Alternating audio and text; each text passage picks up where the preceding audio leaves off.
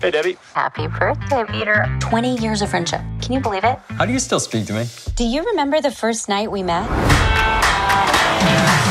Never stops being weird. So weird. Debbie, you need to take a break. I just need to be practical, which is what you have to be when you're a single mom. Right. Tragic. I got an idea. I'm coming to LA for a week. I'm gonna look after Jack, and you can stay here. I don't know. You need help. Let me help. Taking care of Jack is a lot of work. I think I got this. I hope that you get what you want out of this trip. Find yourself a hottie. Maybe get waxed. Waxed? Oh, waxed. Waxed. Oh, well, that's just not gonna happen. This place is amazing. Hi, I'm Debbie. The Debbie? Peter talks about you all the time. I am a scotch embarrassed. I'm not wearing anything under this. Oh, don't worry about it. We've all done the thing where we knock on the door half naked for some... My mom always says you're terrible with women.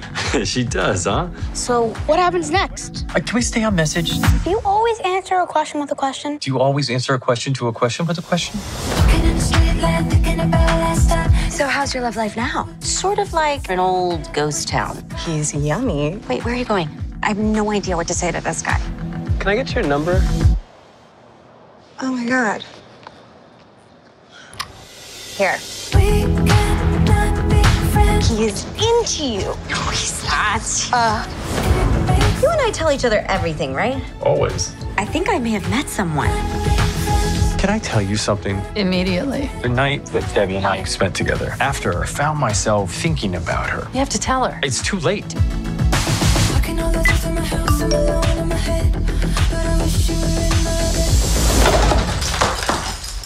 Seriously, you use your words.